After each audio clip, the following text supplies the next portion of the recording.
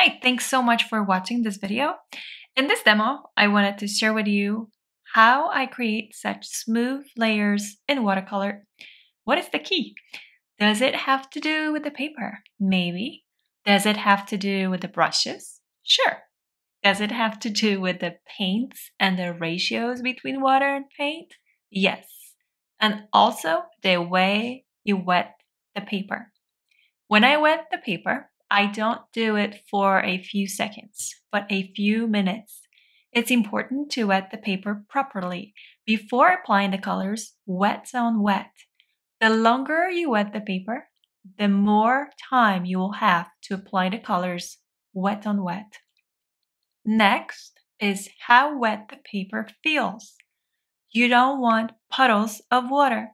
You want nicely wetted, shiny paper, evenly absorbed water.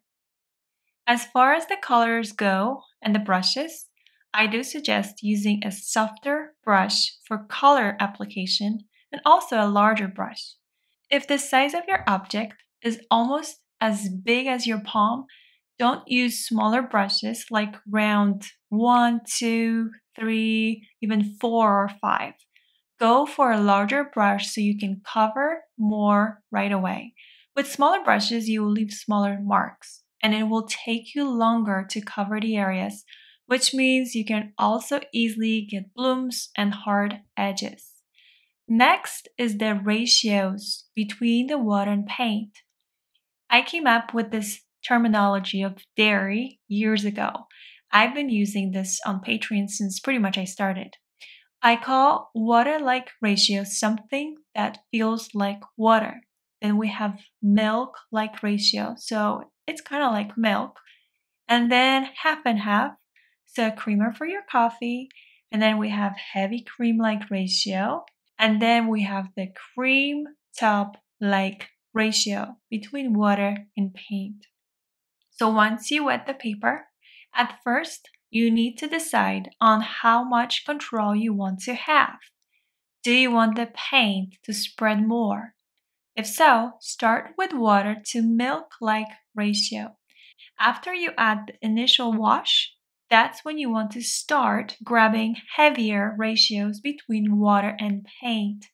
Something that feels like half and half, so a creamer for your coffee, or a heavy cream-like ratio, so the ratio between water and paint.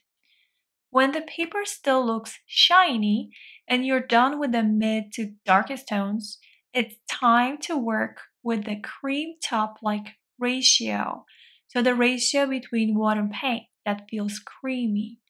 This is when you want to start grabbing the heaviest ratio, and this is for more control, more vibrancy, and to create more contrast.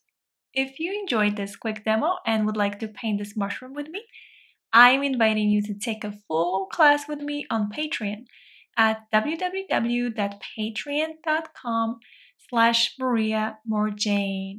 On Patreon, I share real-time recorded classes where I talk while painting, not just voiceovers added to already recorded videos. These are real-time recorded classes. Thank you so much.